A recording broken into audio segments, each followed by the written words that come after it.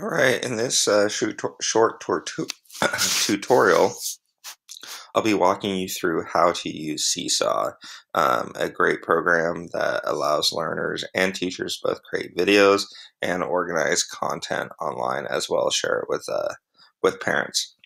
All right, so I'm on our HyperDoc, so I'm just going to click on our Seesaw icon and then click on the link right here. All right, it'll take me to this page. I'm going to sign in, so just click here to go through the sign up process. I'm not going to walk you through that. It's pretty self-explanatory. All right, and when you sign in, you'll see your classes right here. That you have your class right here. These are the learners that are in this class that you're looking at.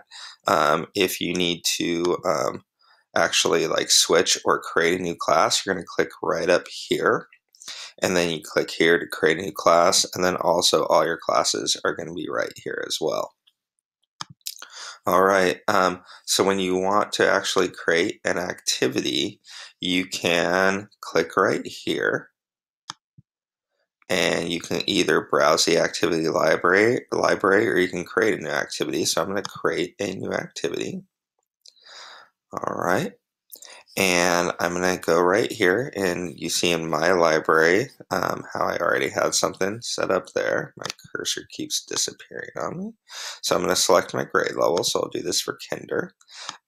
If there is a certain, this is how you actually search your library, sorry. So when you create things, they're going to start to build up. So this is how you're going to search your library. So right now I have nothing in there, but all my seesaws that I might have had right there would come up.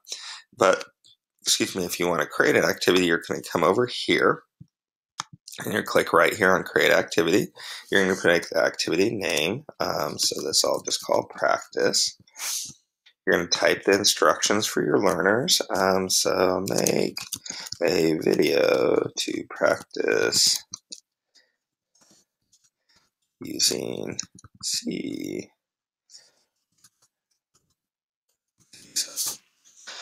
Here, this is really important for kinders. You can add in your own voice instructions as well, and for all learners, you can attach an example of what your expectations are. Right here, if you click add a template, it'll actually let you put in a template for the activity that you might already have available. And then once you have it all set up, you're just going to click here and click save. And then your activity is going to be right here in your library. You can click right here, and this is how you're going to assign it or share it with your class. So you just check the box right there and you can share it.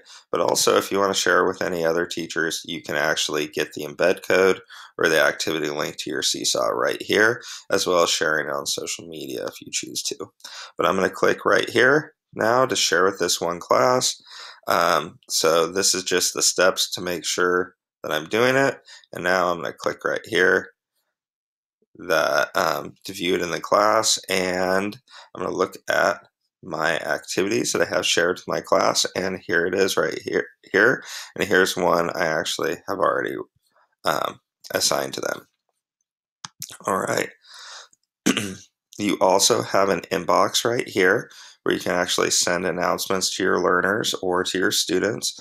You can even send family announcements to the people in your family or your students' parents. So to invite the families, you just pretty simple. You just click right here to invite families. You turn on your family access, and you can either print the paper invites or you can actually send out an email. The paper invites are actually pretty nice because it'll have like the information for families to log into, as well as a QR code, so they can have it on hand as opposed to the email, but possibly doing both. All right, that's about it to use Seesaw. Hope you find this useful and use it in your class.